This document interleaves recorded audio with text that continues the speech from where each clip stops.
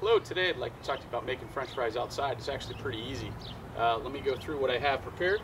I have some russet potatoes sliced up into French fries already. They're in a bucket of water where I hold them. You can do this the night before, a few hours before, but this way you can get that mess out of the way. And then when it's time to cook, you're just cooking. I have a fry pan.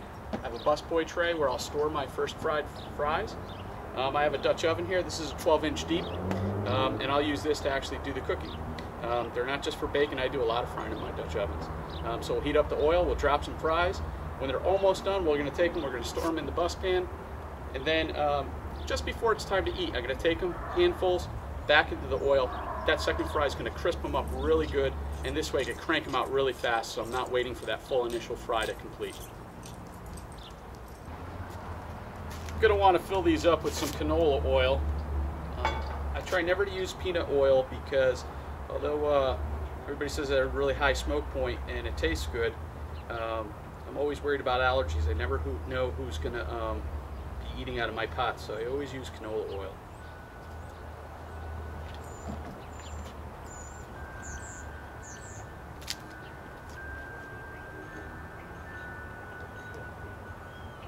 Be careful that we don't put so much oil in that when we put the fries in and it kind of flashes off and steams right away, we don't want to go up over the side because that would be a really bad thing. You'd have a fire, a pretty spectacular one, but a fire is probably not a good thing making French fries.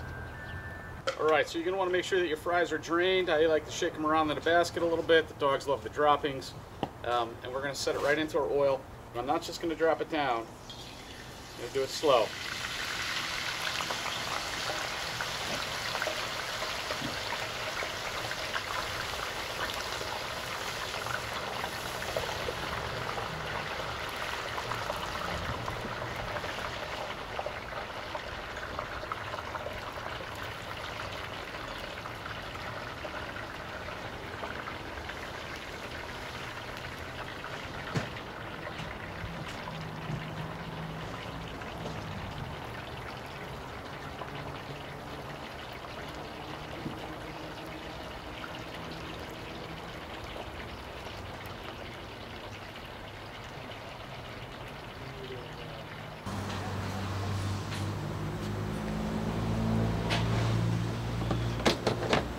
Once they're done, we'll move them right over to the busing can.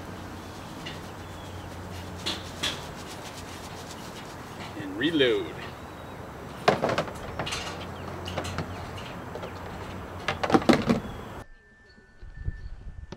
And that's what 5 pounds of russet potatoes look like. Alright, now we're ready for the second fry. So this is what makes them really crispy and super quick. I'm going to grab my mostly done fries. I'm going to throw them in the basket. And I'm going to drop them right back in this oil that's up to temp. I'm just going to give them a quick second fry. Doesn't take long.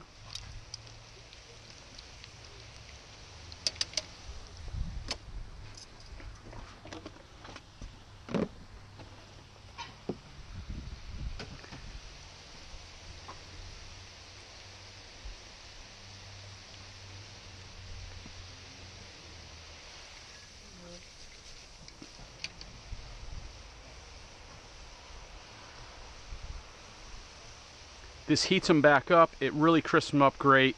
And we're going to salt them.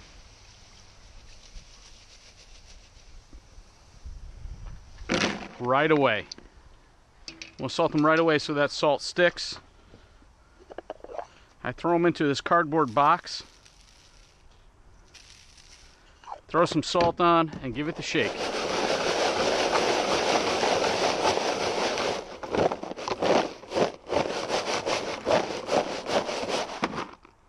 Check them out. Oh, these are great.